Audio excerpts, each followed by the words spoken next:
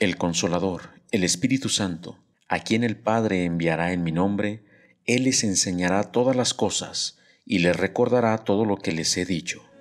Al recibir la confirmación, estarás participando plenamente de la vida cristiana, ya que completarás tus sacramentos de iniciación cristiana, junto con el bautismo y la Eucaristía.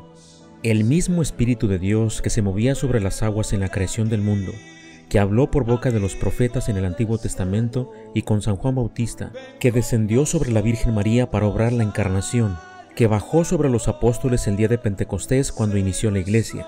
Ese mismo Espíritu de Dios descenderá sobre ti y te dará sus 7 dones: sabiduría, entendimiento, consejo, fortaleza, ciencia, piedad y temor de Dios.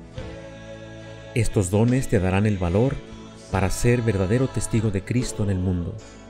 Solo te falta participar con mucha atención y devoción en la celebración que presidirá el obispo, quien administrará el sacramento de la confirmación. A continuación te decimos la forma correcta de recibir el sacramento de la confirmación. Debes estar atento para que camines junto con tu padrino, madrina o padrinos hacia el señor obispo cuando se te indique. Al llegar frente al señor obispo, tu padrino, madrina o tus padrinos pondrán su mano derecha en tu hombro izquierdo y dirán al señor obispo tu nombre. El señor obispo saludará a tus padrinos y a ti y posiblemente te hará algunas preguntas.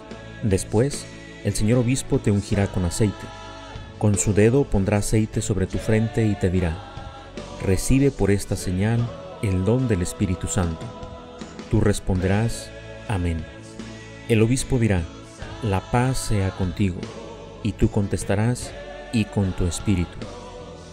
Finalmente, el señor obispo saludará a ti y a tus padrinos de mano y podrán regresar a su lugar, donde pueden seguir participando de la celebración mientras tus demás compañeros son confirmados.